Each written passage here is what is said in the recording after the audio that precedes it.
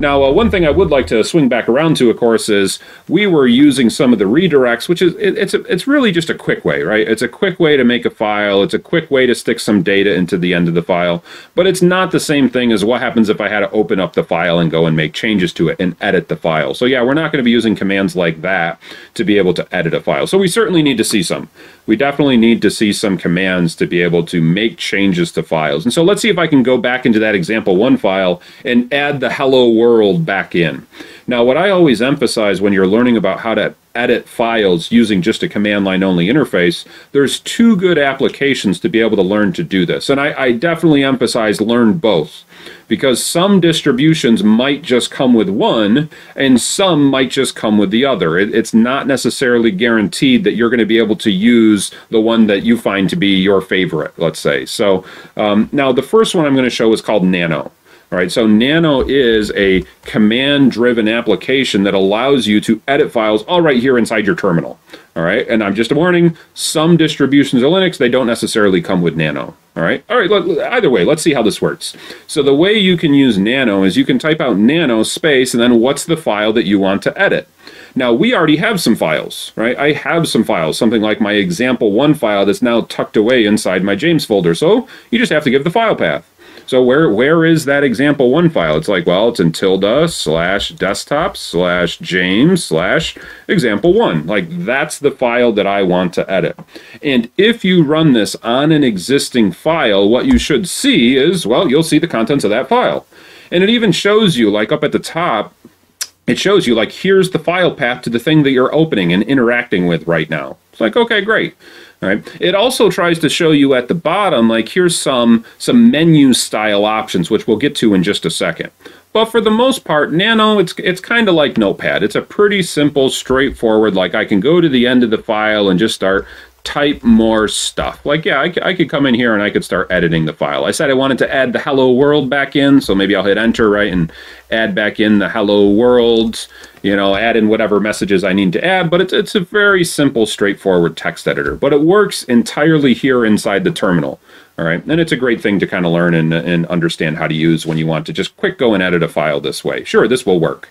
Okay. Now, the things that are really critical about learning how to use Nano from the start, you want to realize that there are a lot of keyboard shortcuts that are built into these command-driven applications like Nano. So it shows you some of them here at the bottom. Some of these are some of the keyboard shortcuts that allow you to interact with the program. It's not like they have drop-down menus. Your mouse is not going to be very, very useful in programs like these. So this is all about the keyboard and all about the commands. And a lot of the commands that you give to Nano, they start with the control button. So you would hold control and then press some button. And that's what a lot of these little hats are, these little up arrows, those little hats. Those things oftentimes mean, when you're in Linux, they oftentimes mean hold control. All right, hold control and then press a button. So I think the basic things that you definitely have to learn in order to use Nano properly, at least at a minimum, is how do you come in and make changes and save your changes? And how do you come into a file, and if you screw things up, how do I discard my changes? How do I just go back to how things were? Those are kind of like the two absolute minimum things you need to learn about Nano. So, okay, so we nanoed into the file. We've made some changes. I think the changes are good, and I want to save them. How do I do it? It's like, well, you have to start doing the exit process. It's kind of like going up to a program and clicking the X, and it warns you, like, do you want to save your changes, yes or no? Like, that's pretty much what we're going to go through. All right. So the way you start that is by pressing Ctrl+x. That will trigger the exit. All right. So sure, I can press Ctrl+x, and it's going to say, do you want to save Y or N? It's like, well, yes, I like my changes. I'm going to save my changes. I'll press Y. And now it gives you the option, do you want to change the file of where you're actually saving this to, or do you just want to save it to the existing file? And it's like, well, no, I open this file, I want to save it to this file as well. I'm not looking to recreate a new one or anything like that. So you don't have to change anything. You can just press enter. All right, so you have this very common keyboard shortcut of Ctrl+x, Y, enter, Ctrl+x, Y, enter, Ctrl+x, Y, enter. That's a very good command to kind of beat yourself over the head until you remember Ctrl+x, Y, enter. That's a nice sequence to be able to save your changes. All right, and so now if I try catting out that file, right, if I try catting out tilde/desktop/James/example1, it's like, here, there's my changes, right? I got the hello world part, I got the type, more stuff, like, yeah, sure, it worked. Okay, I was able to go into the file and I was able to save the changes. Let's go into the file again and let's see what it's like if I try to like not save my changes. All right, let's see an example of that. So if I nano back into the file, I'll nano into James/example1. That's where the file is from where I am right now. Sure, just doing a relative reference. And what I'm emphasizing here is, what if we had like the cat jump on the keyboard problem, right? The cat jumps on the keyboard and you got all sorts of like, I just screwed this file up terribly. A whole bunch of, okay, that's bad. That's not good. All right. So if you ever have a file that you're interacting with and you accidentally make a bunch of changes and it's like, I just want to go back to how it was before I got here. I think I'm making things worse. It's like, well, you can still start the exit process, right? I still press Ctrl+x, but this time don't hit Y, right? This time hit N for no to say, well, I'm going to discard my changes. And so Ctrl+X/N is a way that now when we cat out this file again, we'll see it's like, yeah, all those changes I just made to the file, none of them actually got saved. So useful little tricks to be able to understand at least the basics of how do you get into a file and how do you modify a file. It's like, use nano, you can then give the file path, Ctrl+X/Y enter will save your changes. Ctrl+X/N will be able to allow you to quit the file without actually saving any of your changes. So good things to understand. And like I said, Nano is a nice quick little utility to just get in the file quick, make some changes, and then get out of the file, which is oftentimes what we have to do with things like configuration files, which we'll get to in future videos. Let's see another way though, because as I mentioned, some distributions don't come with Nano. They don't all have Nano. We pop open our Scent machine right now, it probably is not going to have Nano on it. So we should see at least one other utility as well. So another useful command line utility that allows you to get into files and modify files is called VI. There's another version of it, an improved version called Vim. So some computers will just have VI, some will actually have the improved version, Vim, so VIM. But either way, you know, kind of potato. They end up, for the most part, at the start, when you're just starting out learning about these, you know, they're pretty much the same program. There isn't going to be many major noticeable differences between VI and Vim, at least when you start. Okay, so nevertheless, let's try this command. And this will be very similar to Nano. You're going to say, all right, I'm about to start up a text editor. What's the file that I want to edit? So maybe I'll try again on my example1 file. Let's see how I can make some more changes to the example1 file, but this time we won't use Nano, we'll use the VI program. Sure, let's give it a try. So I could say VI space, now what's the file path to example1? It's like, well, I could do /home, /sandbox, /desktop, /James, /example1. Sure, I type out the full thing. That's the file that I want to go and edit. Sure, that'll work. And now we can see, hey, there's all my data, right? There's the data that's in the file, but it looks a little different, right? We didn't have that control menu at the bottom, right? It kind of just has all these empty tildes. It's like, what's going on here? What VI works certainly a bit different, or Vim, it definitely looks different. How does this work? Now, one major change from something like Nano as opposed to using something like Vim would be to understand that when you're in Nano, you're ready to start typing. It wants you to just go ahead and start editing everything. And if you want to initiate some sort of keyboard shortcut or some type of command, they have like Control and Alt and Shift and different keys like that would allow you to do so. With VI, it's kind of the opposite. When you start up a file, it kind of is waiting for what's your keyboard shortcut. So you got to be real careful on the keyboard as soon as you open a file using something like VI, because there are a whole bunch of keyboard shortcuts that just pressing single keys without even holding things like Control or Alt, like you definitely could start triggering a lot of the keyboard shortcuts by just pressing things. I'm definitely not going to go through a lot of the keyboard shortcuts that are built into these. I'm going to say you can just go look it up online, right? Go to some whatever favorite internet search you want to do, learn how to use VI, learn how to use Vim, and you'll find entire websites that have pages and pages of different shortcuts that you can do. They have a lot of keyboard shortcuts that you can give either to VI or to Nano. Both of these programs have a lot of commands that are built into them. But nevertheless, you want to learn at least the basics, like how do I make changes? All right, and so one of the most basic things you need to do with VI is learn you need to get into insert mode and to actually make changes to a file. And the way you enter insert mode is by pressing I. So the I button, when you're just sitting here in VI, I can press I, and this will change at the bottom, and it now says Insert. So when I'm in Insert mode, now I can come in here and start making more changes, like type more stuff and add add more lines of text. Like I can start adding more things. And if you wanted to get to the next line, like it shows all these little tildes to show you like the file ends here. There is no part of the file here. So if you want to make more lines using something like VI, you have to kind of come to the end and then hit enter. Like now I've got another line and like here's more lines of stuff, more data, more, like whatever. You kind of get the idea. All right, so you definitely can come into using something like VI and edit a lot of your files right here in the command line, but you got to remember to go to insert mode. Now, when it comes time to do effectively that same thing that we were doing in Nano, like how do I quit and save my changes, you got to make sure that you leave insert mode. All right, when you're at insert mode, all those keyboard shortcuts, like they're going to start typing right here on the screen. So you don't want to be sending keys to VI while you're still in insert mode, because it thinks that you want to type right now. It's like, okay, so let's leave insert mode. How do you leave insert mode? Well, you press escape. So the escape button will have you leave insert mode. So pressing I jumps you into insert mode, hitting escape, that's how you can leave insert mode. And now you're no longer in insert mode. And we're back to just what's the command you want to type. Now, one of the most useful commands to learn about when we're dealing with something like VI, when we're just starting out, you want to learn how to save your changes. The save changes command is given through the colon. All right, so let's try that. Make sure you're not in insert mode, and then try typing a colon. So do shift, and then hit the colon button, and there you are. And it should pop up a colon down here at the bottom. And the colon allows you to give a series of built-in commands. And the built-in commands that we want to do are represented just by a single letter each. All right, so the built-in commands you want to do, I want to do a W, which is for a write. I want to be able to save the changes. I want to write the changes to the file.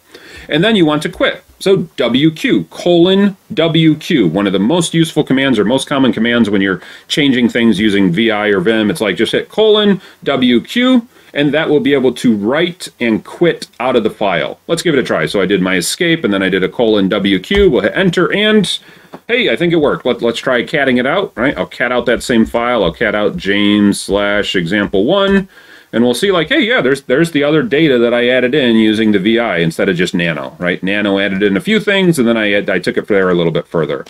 Let's use VI again. Let's go back into the file. Let's see how we could have that same like cat jumps on the keyboard problem when we're in VI. If I made a bunch of changes and I don't want to save them, all right. So I could do something like this. We'll do VI of James/example1. Let's go back into that file, and we'll see, okay, I'll hit I to go to insert mode and just do a whole bunch of typing, like type, whole bunch of extra stuff. Okay, I just majorly screwed up my file. Like, okay, that's bad. All right, so if you ever make changes to a file and you want to quit without saving your changes, all right, it's like, okay, we got to leave insert mode. Don't be in insert mode. This time we want to quit, but we want to make sure don't do the W, right? Don't do the write. We don't want to write our changes. We don't actually want to save them. Now, if you try just doing a colon and then Q without the W, right, to be able to quit, it'll give you a warning. It'll say, hey, you made some changes and you didn't actually write them. No write since last change. It's like, hey, you made changes and you didn't actually save them. Are you sure? You have to add the exclamation point to kind of confirm, like, yes, these are changes I actually want to keep. All right, so let's try this again. All right, so we'll do our colon, and this time do a Q and then an exclamation point. So it's like a force quit. I'm going to quit, and I'm going to confirm, like, yes, I don't actually want to save my changes this time. So WQ will write and quit. Q exclamation point, that'll quit without saving the changes. Let's give that a try. All right. So now if I cat the file out again, I'll try my cat command and we'll see like, yeah, the file is still fine. Things are not completely screwed up when I typed a whole bunch of random stuff. All right. So learning how to quit your files and save the changes, or learning how to quit and not save them, that's really critical to using either of these programs. So what was it for Nano? Nano, you had Ctrl+x, Y, enter, or Ctrl+x, N. For VI, you had your escape, and then colon WQ or colon Q exclamation point. Some really tricky little things that you definitely want to make sure you make a note of, or just use them a whole bunch until it's really drilled into your head, and realize, hey, if you ever type out your command, if you ever type out Nano and it yells back at you and says command not found, it's like, well, then this one isn't built into this particular terminal, and you'd have to go and switch and, well, try VI. Okay, odds are one of those is going to be available on the machines that you're going to be dealing with. So either VI or Nano, I'd say learn to use both, at least have a basic understanding of both so you can edit a file on either one if you needed to. If you have a preference, that's fine. It's totally fine to have preferences and have favorites and things like that. I know some people that prefer Nano. I know some people that prefer Vim. Like, okay, fine, but just learn to use both. Learn how to be comfortable using both, at least for the basics. Okay. One last thing that I kind of want to emphasize about editing files is that you also can launch programs right here from the terminal. So just like you were double clicking on those files and kind of opening them up, you can actually launch that GUI based program to go editing a file right here at the terminal if you know the name of the program.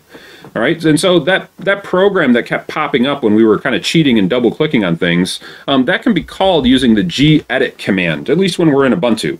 So when we're in Ubuntu, if I do gedit, this is a way that I can now open a file using an actual GUI program. So it's not like the GUI's bad. I mean, obviously we're going through a lot of this content so we can get better at the command line, but if you've got the GUI available to you and there's something quick you think you could do a little faster with the GUI, it's like, yeah, sure, that's not the end of the world. That's a good thing to do. So let's see how I can open up one of those files. And it works the same way. You just have to pass it the file path. Like, what's the file that you want to open using this program?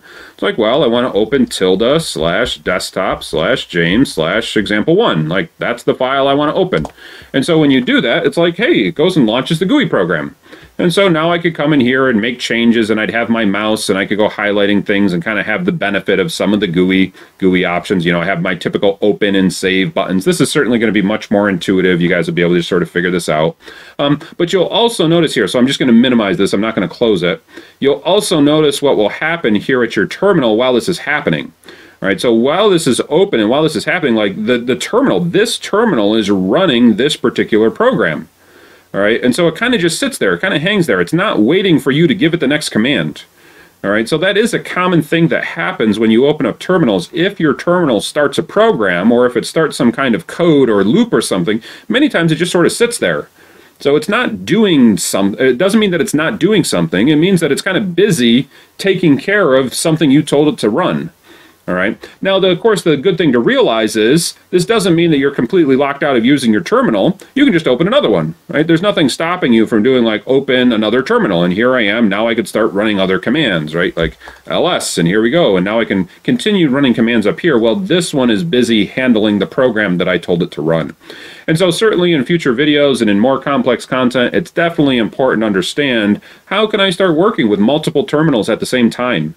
Right, because maybe on one terminal I'll be running one activity and one program or one type of strategy, and then in some other terminal I'll be keeping an eye on something else. I might be monitoring something else with another terminal. All right, and so starting to be able to manage your terminals and keep a track of that stuff, that's definitely really critical to becoming more proficient at the command line. But nevertheless, there isn't anything, right? We're just kind of focusing on making changes to files, and there's nothing that I really want to change out of this file using the gedit program. So I'll just kind of click the X here. That's fine. I think you're getting the idea. And you see now my terminal's all ready back to say, all right, James, what's the next command that you want to run? So I think this has been a pretty good introduction to working with some of the basics of files. All right, so if we hit our history button again, just to kind of remember everything real quick, it's like we had the touch command to be able to just create a blank file, and you could touch a file anywhere on the computer. We could have things like the echo command. Echo could redirect data as well. So we could create files that way, or we could kind of use it as sort of a cheap way to copy things. And we also saw that we could copy data coming from any of our commands, not just from echo. Our copy and paste, we got a little bit more practice with that. And then finally, of course, we kind of topped it all off by starting to become a bit more proficient using Nano, using VI, and even starting some of our GUI programs, such as things like gedit. So we got to definitely take these different skills, continue to practice them in silly little ways that it becomes, if you can really master some of these silly little techniques, then it just kind of becomes second nature. And when it comes time to accomplish more complex tasks, you won't even think about what's the file path or what's the folder. You just kind of start to do this stuff naturally. So that's definitely the point that we're trying to get to, and we'll continue on in some of the future videos with these skills for sure.